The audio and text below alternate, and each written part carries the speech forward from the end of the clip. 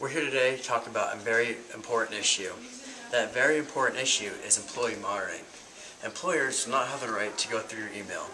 Also, they do not have the right to have you on video.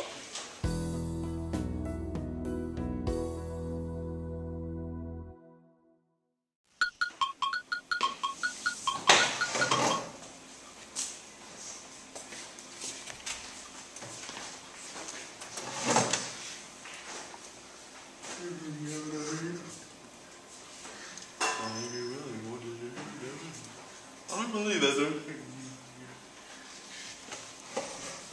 Ed, can I talk to you? I was going through your email and I found some stuff. You were reading my emails? It's a violation to my privacy. I quit. Why? I don't know, Stash. If you don't want to let me go too, I'll,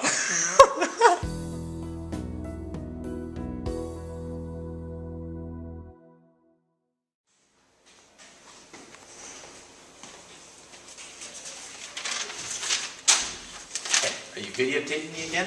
I don't trust you when you do this. Sorry. I'm out of here.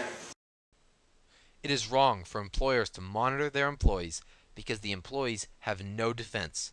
The most relevant federal law, the 1986 Electronic Communications Privacy Act, does not prevent employers from monitoring company property such as computers, email, and phones. Employees have no legal defense against this, making it unethical for employers to do this.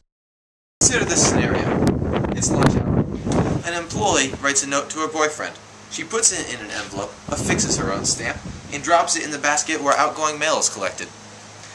Does the fact that the pencil and paper she used belonged to her employer give her boss the right to open and read that letter?